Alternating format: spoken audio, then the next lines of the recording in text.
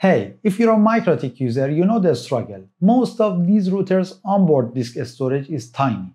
That means there is no space for storing large files and no space for setting up a personal media server on your router. For a long time, if your device didn't have a USB port, you were stuck. But now, MikroTik has a powerful solution, the RouterOS package. In the previous video, I showed you how to set up a personal media server on your MikroTik router. Now, we're taking it a step further. In this video, I'm going to show you how to install RouterOS package on your router and use its SMB feature to mount a Windows shared folder from your file server directly to your MikroTik router. This lets us instantly and massively expand our router's storage capacity for any use case, all without any physical hardware upgrades. If you find this video helpful, please hit that like button and subscribe to the channel. Let's dive in. So here you can see I have a MikroTik router inside my home network and the model is HAP-AX Lite. And like most of MikroTik routers, it doesn't have enough disk storage. You can see the storage size is just 128 megabytes. So it isn't enough for me. Maybe I need to store some backups from other systems on this router, or maybe I just need to set up a media server for my family and they need to stream some movies on the home's smart TV from my media server. But the problem is this specific router doesn't have USB interface, so I can't connect a USB disk to this router and increase its capacity. So what should we do now?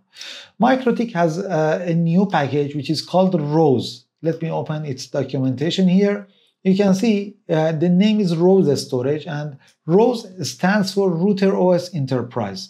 This package adds some data center functionality to RouterOS. For example, disk monitoring, improved formatting, RAID, rsync, iSCSI as some other stuff here. But it just supported on these CPU architectures, ARM64 and x86 and also Tile. Here in my Winbox, you can see in System and then Resources. My CPU architecture is ARM, the board name is HAP-AX Lite, and you can see my HDD size is only 128 megabytes. Here in the Files menu, you can see it is empty. So we need to install a RouterOS package on this router and connect it to a shared directory in the network. Let's get back here to the documentation. You can see some documentation about different functionalities on this package, but here we're just covering SMB, which is a server message block. It is a popular file sharing protocol which is completely supported by Windows systems. And with this RouterOS package, MikroTik completely supports SMB protocol and it can connect to a Windows shared directory, for example, to my file server, and it can use that disk space too, and it can write on the disk and it can read from it based on the permission you have provided in the Windows share. Okay, so we can resolve this problem with this interesting package. First of all, we need to install the package on the router. Here in the Winbox, you can see from the system and then packages. I don't have it yet, so I need to download and install it first. And my RouterOS version is 7.20.2, so I need to download this package for my specific version. Let's open MikroTik website here and head to Software tab. Under the Download Archive, I need to find my specific version. Under ARM CPU, I need to download this all packages for ARM CPU. Let's extract this zip directory here, and from the directory I need to drag and drop RouterOS storage package to my Winbox. Now wait for uploading, and now I need to reboot my router. Wait for a few seconds and then we can proceed. So the router is rebooted, and here in System and then Packages I can see here the RouterOS storage, and now I can easily connect this MikroTik router to a Windows share. And the command is very easy and straightforward. Here you can see the command and you can easily copy and paste it and change the IP address and share name here. And there are some properties which is needed here. The IP address of the device which holds the share folder, our Windows password, Windows username, and directory name.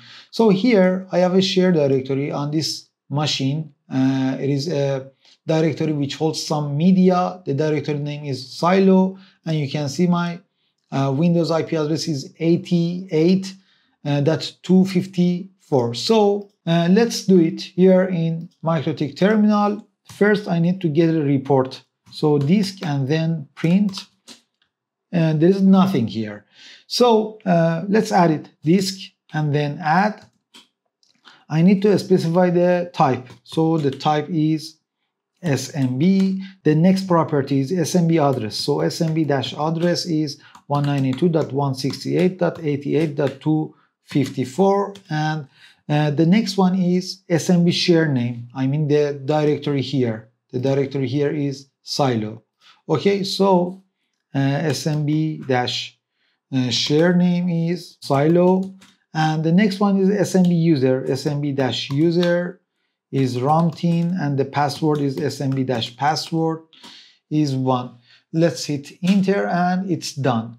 And now I can get the report again, and you can see the SMB share here. If I open the file here, you can see the silo directory and the size of the files inside that directory. I still have 128 megabytes on my router, but the file size are way more larger. For example, this one is about 1 gigabytes. This one again more than 1 gigabyte. So we successfully connected our router to a shared directory on our file server inside our network. Let's test it.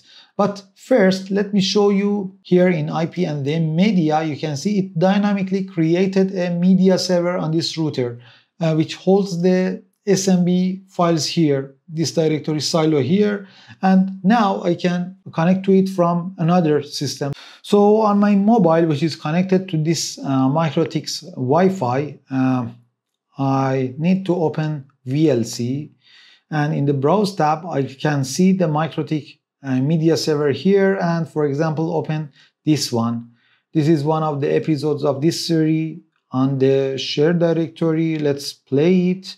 And based on the network speed, you can see the stream will start and is working very well. And there you have it. We successfully installed the RouterOS package and configured the SMB mount, effectively upgrading our MikroTik's storage capacity. Now, as you saw, we can now use the shared disk space to host some media files and enable a DLNA media server, or maybe you just want to download some files directly on your MikroTik itself. Did you ever try a different feature of this RouterOS package, for example RAID or iSCSI? Let me know in the comments below if you're interested into a video covering those features too. So if this video helped you to unlock extra storage on your MikroTik router, please hit that like button and subscribe for more advanced MikroTik and networking deep dives. Thanks for watching, and I'll see you in the next one.